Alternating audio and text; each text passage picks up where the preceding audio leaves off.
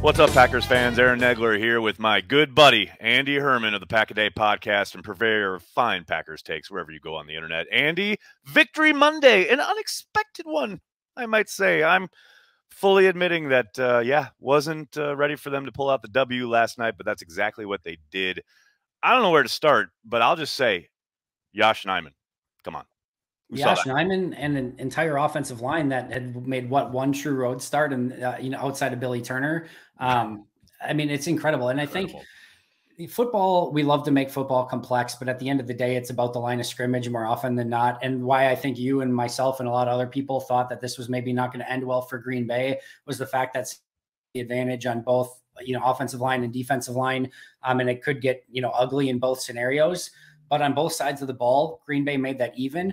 And ultimately, at the end of the day, if you can make this a game of Jimmy Garoppolo throwing 40 passes and Trey Sermon running 10 times and make this about Aaron Rodgers versus Jimmy Garoppolo, yeah, that sounds much more palatable than San Francisco never needing to pass the ball because you can't stop the run and not being able to get a run game going.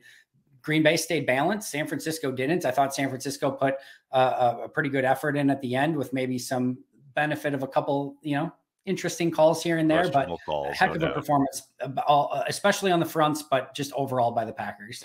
So we haven't heard from LaFleur yet. He's speaking later today, but one thing I'm interested in hearing is if there was any kind of emphasis put on, because it looked like they went to a bunch more kind of man blocking concepts in the run game, where we know traditionally they are a very zone-centric team, but there were a lot of straight up either man blocks, angle blocks, double teams trying to get to the second level on the linebacker, etc.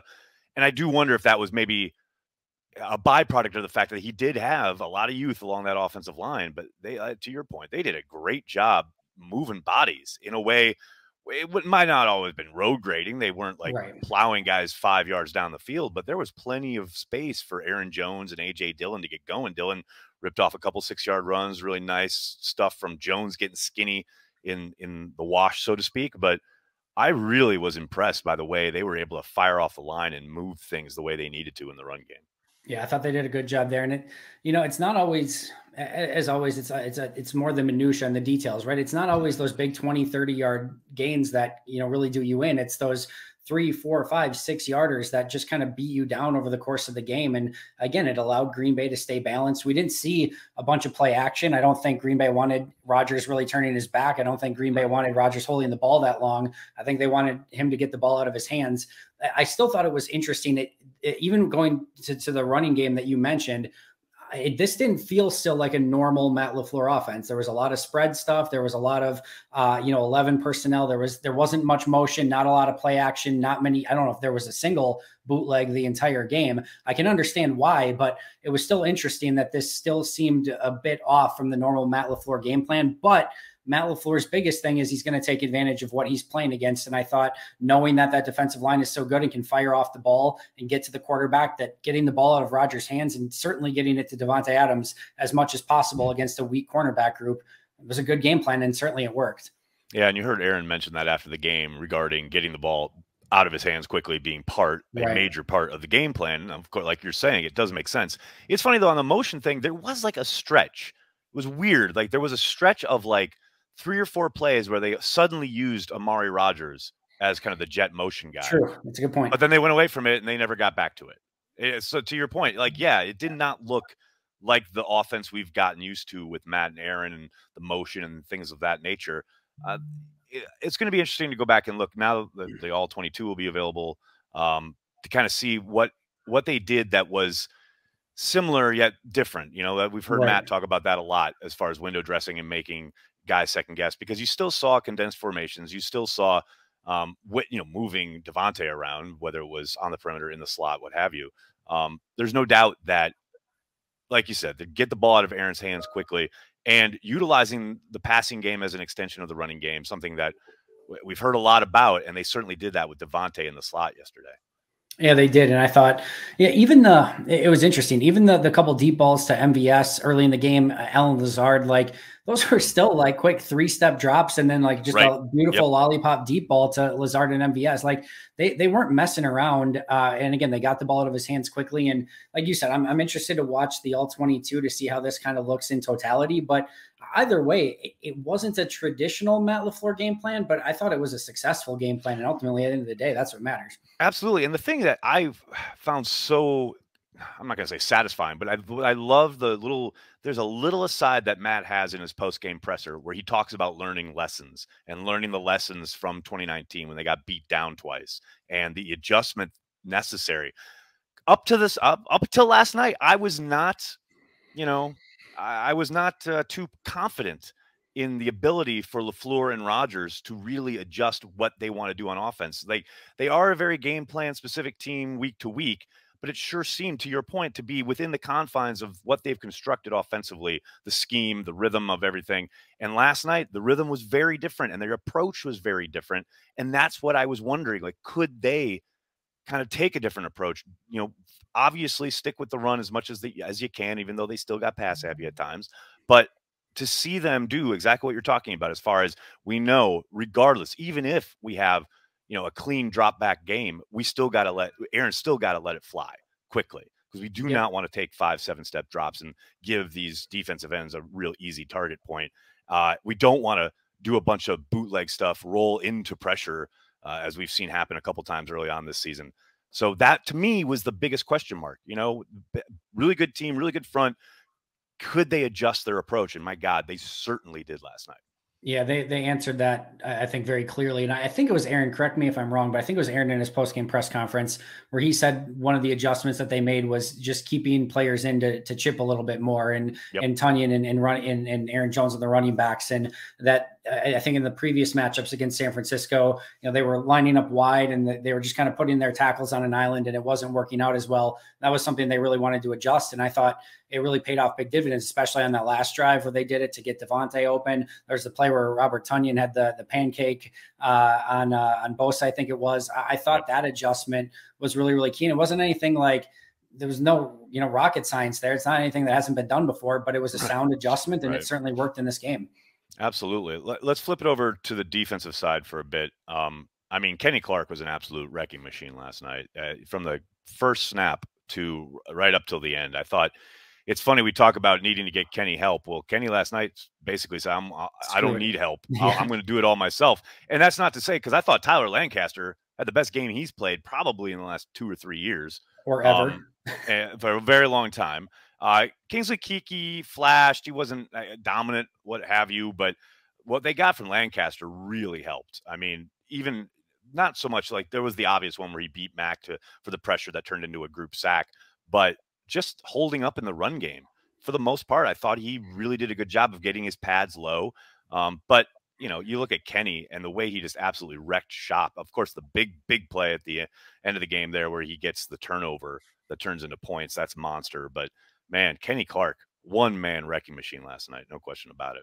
I thought Zach Cruz made a great point last night. It's something you and I have both echoed in the past as well. When Kenny Clark is going well, this defense is going well. And when Kenny Clark is struggling, this defense is probably going to struggle. And last night he was going well, and this defense played much, much better. And I really like, from a Tyler Lancaster standpoint, I like that they've given those two the ability to flip a little bit more and have, we saw Kenny Clark win at nose tackle right over Alex Mack, where he just bench pressed Alex Mack about 5 yards into the backfield on the play, which was amazing. But we've also seen him have a lot of success over guard the last couple games with Tyler at the nose tackle. And it just as like when you can line up Z at every spot on the field, you can basically pick, all right, which one's your worst offensive lineman? I'm going to put Z over that guy. This gives you a little bit more flexibility to say, all right, instead of just Kenny, ramming his head against, Ryan Jensen in the NFC Championship game against Tampa Bay, even though Kenny played great in that game too. Instead of that, we're going to be able to move him and try to maybe pick the guy that we want him to match up a little bit more.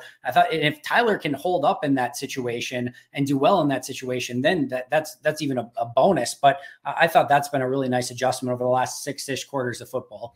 No doubt about it. Talking about adjustments, it was interesting coming off of last week and all the unfortunate narrative regarding the halftime adjustment that Matt had talked to Joe Barry about, and we got to send pressure and we're not getting home with 4. I was impressed with the fact that they sent a few more blitzes last night, but Yep. after the real heavy pressure that he sent in the red zone, where they got beat for the touchdown, they had the corner stop. That that's a real tough one for Jair there. I mean, I don't really put that on him. Agreed. He's totally on an island, and that guy's got all day to operate because you're sending pressure. You don't want to play up. Um, the fact that after that call, Joe was very judicious with where he still sent a few things, but for the most part, especially towards the end, he really made them earn it, go all the way down the field, only rushing 4. And I kept thinking, okay, he's going to get impatient. He's going to get impatient and call some kind of big Bob Slowick back-breaking blitz, and it never happened. And that's the kind of thing that will probably not get talked about outside of nerds like us, but that's the kind of thing you want to see as far as game management, knowing your personnel, knowing the situation, and not overcompensating and having the patience. That to me was pretty damn impressive on Barry's part. Was every once in a while you'll have like the Seahawks defense where they got Richard Sherman and Cam Chancellor and Earl Thomas, and you're just made for cover 3, and you can just basically do the same thing down and down out and say good luck. Every once in a while you'll have a Chicago Bears defense where you can have Brian Urlacher roam in the middle of the field and Peanut Tillman and all those guys, and where you can just run Tampa 2 and say good luck. But unless you have just elite talent and the exact right pieces to run a specific scheme, you have to throw the kitchen sink. And I don't mean that from like blitzing 9 guys. I mean, like, you got to have even the evil 3-man rush at a time. You have to do a zero blitz. Truly evil. Nothing. I know, but you got to evil. do. But you're right. You're right. I know you're right. You're right. You got to do a little of everything, because the offenses are just so well-rounded now that if you're not disguising things, if you're not changing things up, they know how to beat you. They know how to beat every single coverage. They know how to beat every single stunt. They know how to beat all of it. So you have to be multiple in what you're doing. And it's not always going to work. If there was something that was perfect, down in and down out, a double A gap blitz was working every time. Every team would run it every play, but nobody's in that situation. And I thought Joe Barry, especially against San Francisco, listen, I know that they converted some plays. Like, I thought everything was much more contested in this game. The play to Deebo Samuel on that last drive, Jair Alexander, the best corner in football, is like Deebo just makes a fantastic freaking play. There's the play where Savage is crashing. You got Devondre Campbell running to the foot. Like, everything was faster and much more intense and much more contested. Give San Francisco some credit, and you have to tip your cap to the opposing offense sometimes. But I thought with some poor penalties that were maybe called against them, and just some really great plays by San Francisco, they were able to get back in that game. But I thought this was by far and away the best defensive performance of the season so far.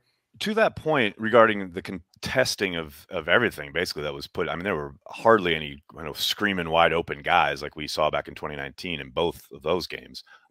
What did you think of the play of Eric Stokes in place of Kevin King, in regards especially to the fact that I'm assuming, now maybe there's something more to this, but I'm assuming, Eric Stokes didn't wake up yesterday thinking he was starting on Sunday Night Football, and the fact that Kevin King is then declared out and he gets thrown into the mix, I'm sure he practiced all week in certain packages and certain situational calls, but I don't think he was planning on starting.